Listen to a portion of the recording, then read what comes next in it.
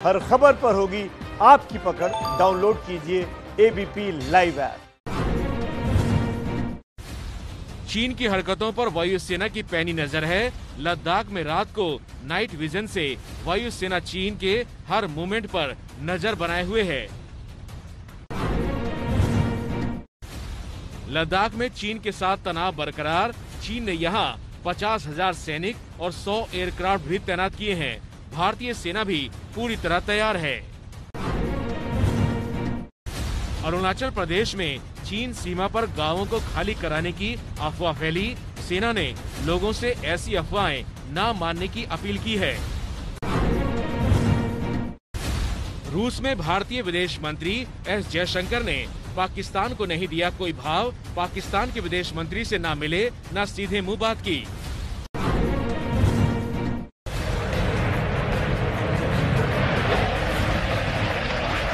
सबसे आधुनिक fighter plane Rafale भारतीय वायुसेना में शामिल हुआ।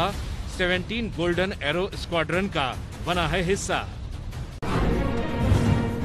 एयरफोर्स में राफेल का शामिल होना एक महत्वपूर्ण एवं ऐतिहासिक क्षण है। रक्षा मंत्री राजनाथ सिंह बोले, राफेल का एयरफोर्स में आना पूरी दुनिया को कड़ा संदेश है। दुश्मन देशों को लगेगा डर।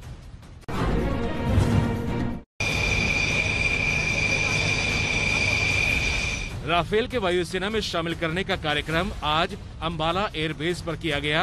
वाटर कैनन सैल्यूट दिया गया। रक्षा मंत्री राजनाथ सिंह शामिल हुए।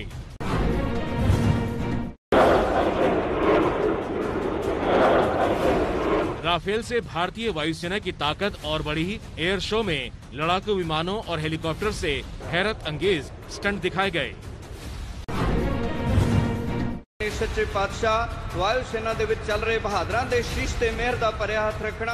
राफेल को गोल्डन एरो में शामिल करने के दौरान सभी धर्म, हिंदू, मुस्लिम, सिख और ईसाई धर्म के अनुसार पूजा की गई। Minister of armed forces France has arrived. आज अंबाला एयरबेस के कार्यक्रम में फ्रांस की रक्षा मंत्री फ्लोरेंस पार्ले भी शामिल हुई। उन्होंने भी राफेल का एयर शो देखा। भारत सरकार ने फ्रांस से 36 राफेल जेट विमान का सौदा किया है, जिसमें से 5 राफेल भारत पहुंचे हैं, जिन्हें वायुसेना में आज औपचारिक तौर पर शामिल कर लिया गया। कोरोना पर स्वास्थ्य मंत्रालय की राज्यों से अपील है। कोरोना के लक्षण वाले जिन लोगों का एंटीजन टेस्ट नेगेटिव आए, उनका RT-PCR टेस्ट भी कराया जाए। कल देश में पहली बार कोरोना के 95,000 से ज्यादा नए केस रिपोर्ट हुए। 1172 लोगों की मौत हुई। अब तक कोरोना 75,000 लोगों को मार चुका है। देश में एस्ट्राजेनेका की कोरोना वैक्सीन का ट्रायल कर रही सीरम इंस्टीट्यूट ने कहा, हमारा ट्रायल रुका है, नियम मान रहे हैं।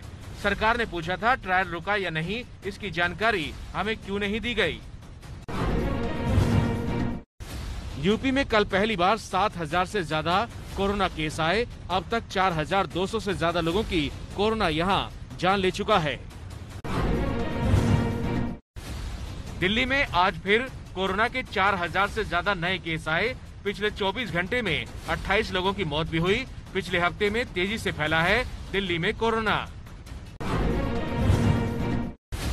दिल्ली मेट्रो आज से 3 और रूट पर चलनी शुरू हो गई है। रेड, पिंक और वायलेट लाइन पर यात्रियों ने सफर किया।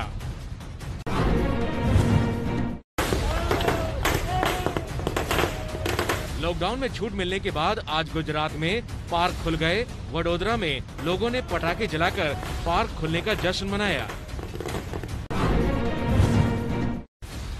सुप्रीम कोर्ट ने लोन मोराटोरियम को 28 सितंबर तक बढ़ाया।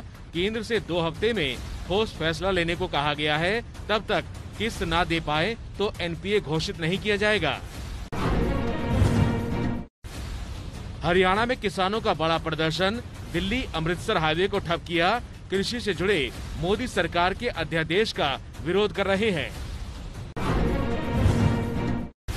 राम जन्मभूमि ट्रस्ट के खाते से फर्जी चेक लगाकर 6 लाख रुपए निकाले गए। 3 बार पैसे निकालने की हुई कोशिश। पुलिस ने जांच शुरू की। गुजरात में आनंद कृषि विश्वविद्यालय के पशु चिकित्सा विभाग का दावा, मादा गधे के दूध में बीमारी ठीक करने की ताकत होती है। 7,000 रुपए लीटर तक बिक सकता है ये दूध। मध्य एशियाई देश लेबनान के बेरूत में भयंकर आग से तांडव, लोगों में डर फैला। 1 महीने पहले यहाँ विस्फोटकों से बहुत बड़ा धमाका हुआ था।